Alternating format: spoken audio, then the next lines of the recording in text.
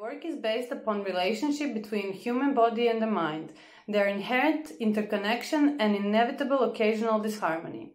I concentrate on transference and repetition in art practice as an instrument of overcoming the existential void. So my intention is to go through some topics that relate to the hidden and invisible aspects of human experience. Those that are not always apparent and constitute the entire world of inner mystery that often gives us life and suffering.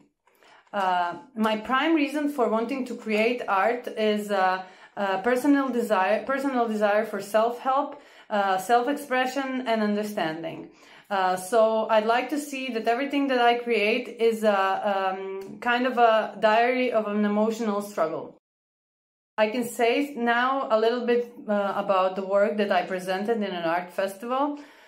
It's a piece that is made from 3 different parts. First part is a part of it's a picture of a torso that is on the wall.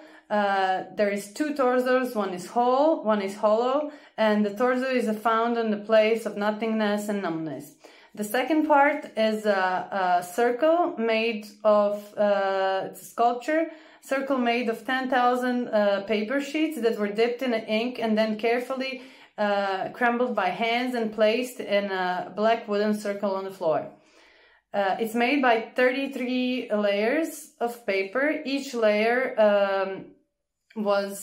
took 3 hours to build.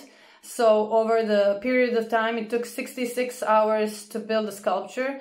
And I look at it as each layer, a certain period of time, a year, a moment, something that passed, an emotion that passed and left behind, and as a reminder of the time that will come.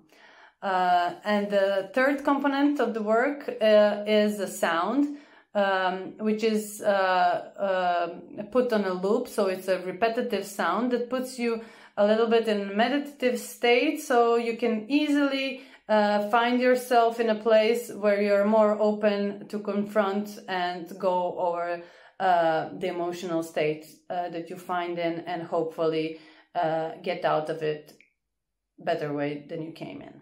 So that's a short story about the topic that I was working on last couple of years, and hopefully the new one will come. Bye.